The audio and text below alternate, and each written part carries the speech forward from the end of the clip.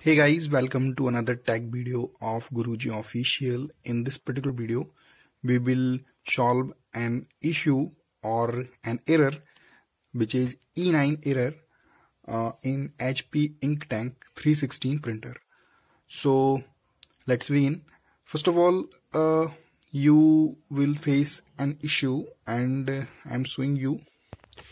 You can see this type of error. Ink system maintenance E9 action required, and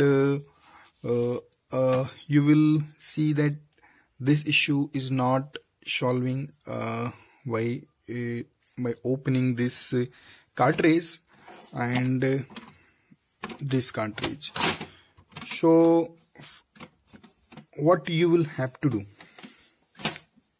first of all, you have to check your ink tanks whether they are filled completely or not. If they are not filled completely, so what you have to do, you have to open your printer. It is not in off stage, it is in on stage. So first of all, you have to on this on the printer, and then you can open this cartridge and open this once and wait for 15 seconds. Then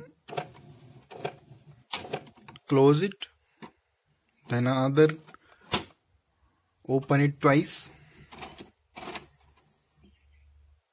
and third time open,